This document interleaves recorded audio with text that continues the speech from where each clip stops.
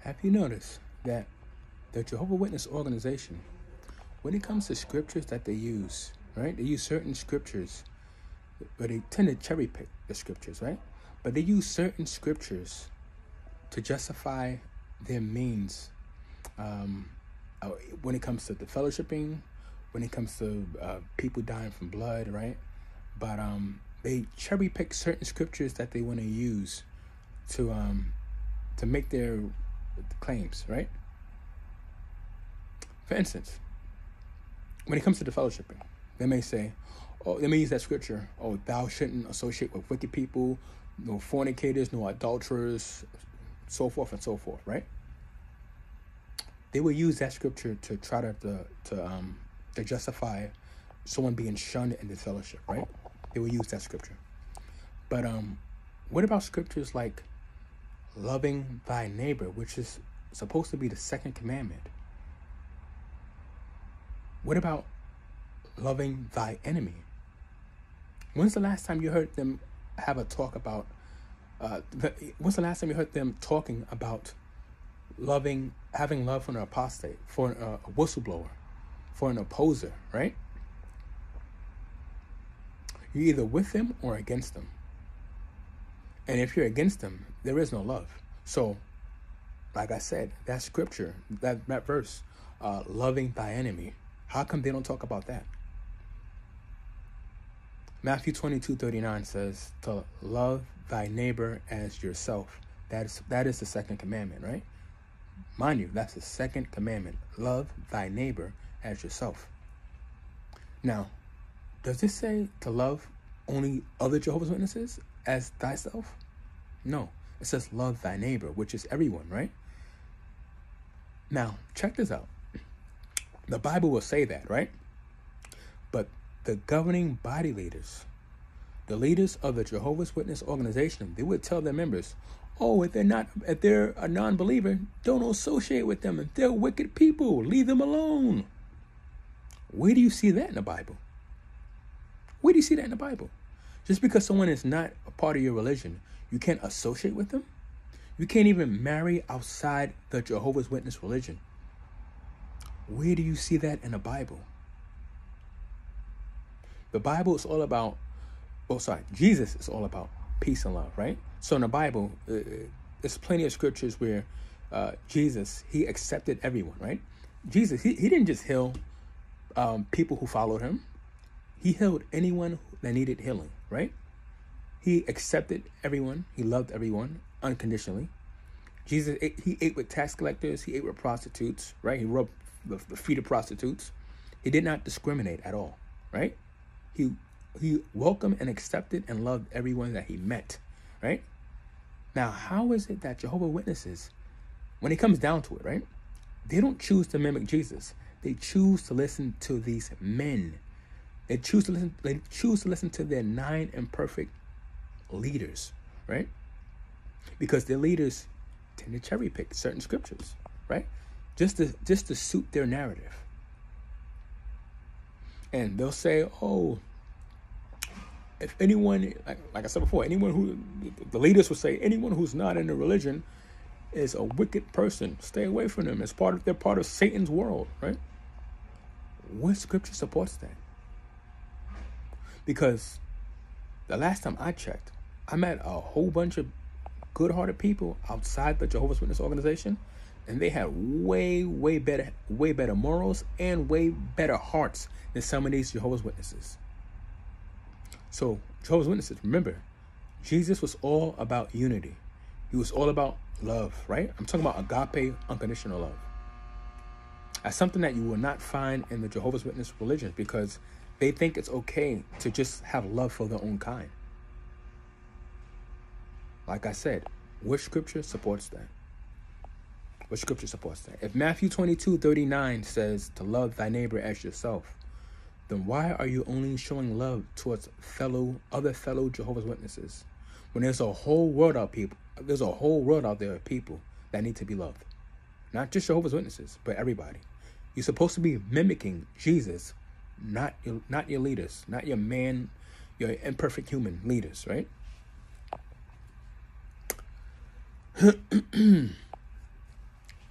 Jehovah's Witnesses. Where in the Bible, now we're talking about cherry picking scriptures, right?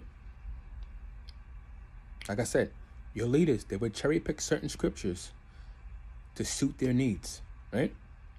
They don't talk about love. They don't talk about Matthew 22:39, showing love to thy neighbor. They don't talk about that because they know damn well that they don't apply that. They don't talk about loving thy enemy, right? And like I said in my other videos, they try to demonize apostates and whistleblowers. Anybody who opposes the organization, they try to, like I said, they try to oppose them, right? They try to demonize them, right? And where does that scripture, love thy enemy, where does that come in effect? Now, a Jehovah's Witness would see me as an enemy, as an opposer, because I'm speaking against the religion, right?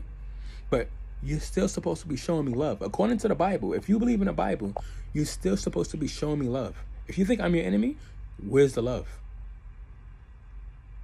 See? You guys cherry pick. You choose which scriptures you want to abide to, right? Now, you witnesses will go on preaching about a paradise earth, right?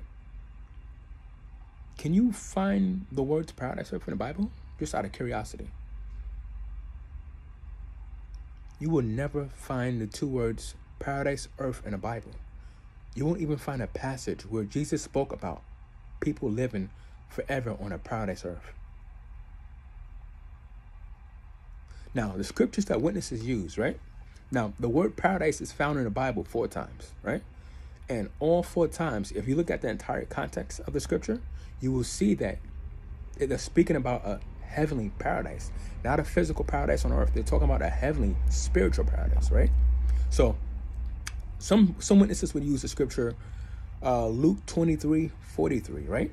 Luke 23:43, which clearly it talks about Jesus when he was on the torture stake, right before he was about to pass, right? He looked to the man next to him that was also about to pass away too. And Jesus said to him, you will be with me in paradise. This is Luke 23:43, right? He said, you will be with me in paradise. Now, according to Jehovah's Witness theology, witnesses, they don't think that Jesus is he's gonna be in paradise physically, right? He's not gonna be riding an elephant and eating a watermelon with the rest of with everybody else on paradise earth, right? According to witness theology, he is not going to return physically, right? So when Jesus said to that man, you will be with me in paradise, he obviously meant spiritually. He meant in heaven.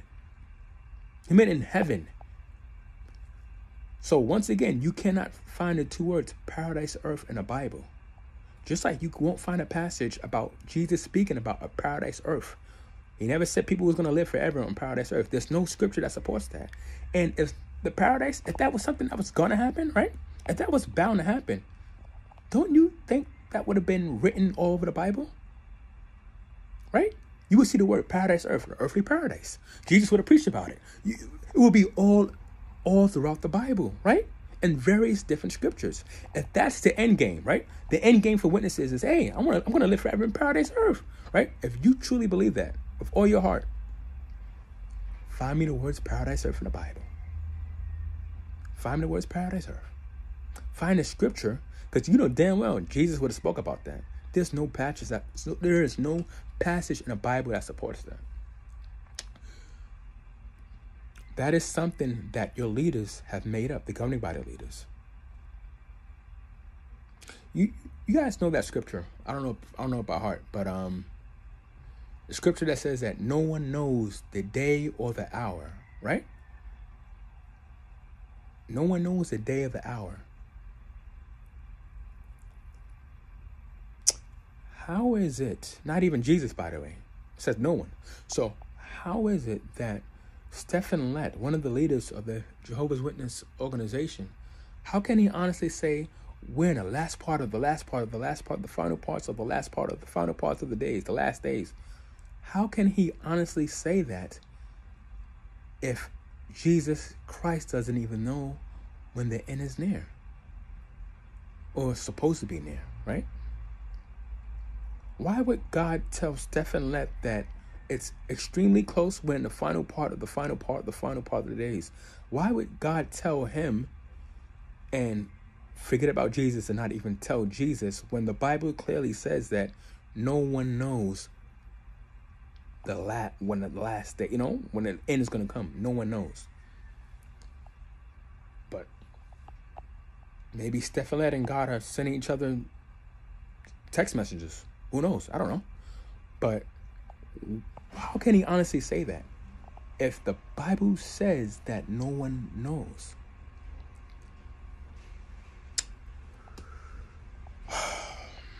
This organization is famous. They are famous for picking and choosing certain scriptures to suit their narrative, right? And it works. Sad to say, it works, because there's still, over 7 million Jehovah's Witnesses, right? So, Jehovah's Witnesses, like I said, find me the words Paradise Earth. If you believe this with all your heart, right? Because I already know paradise is not coming. I did my research.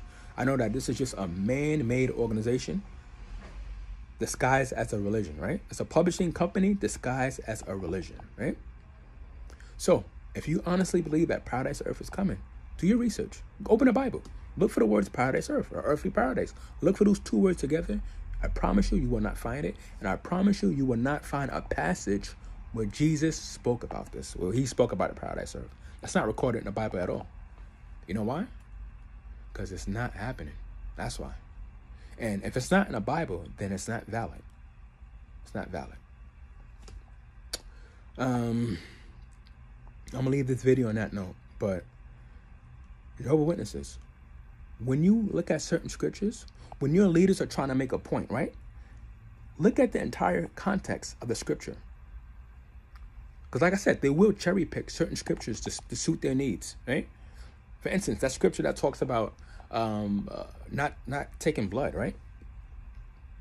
Not taking blood to save your life. You're supposed to die. You're supposed to be a martyr. God rather for you to be a martyr than for you to live and be with your family and friends. Does that make sense to you? Now, the scripture that they use, I don't know from the top of my head, but that scripture clearly says, if you look at the entire context of the scripture, it clearly says that you shouldn't eat blood, right? You shouldn't consume it, digest down your throat to your stomach, right? It don't say nothing about taking blood to save your life. That's two different things. Now, if you're trying to be a vampire and go on a blood feast, then that's different. Yeah, the Bible says it not to consume blood, right? But like I said, it says nothing about taking medical blood to save your life during medical procedures, right?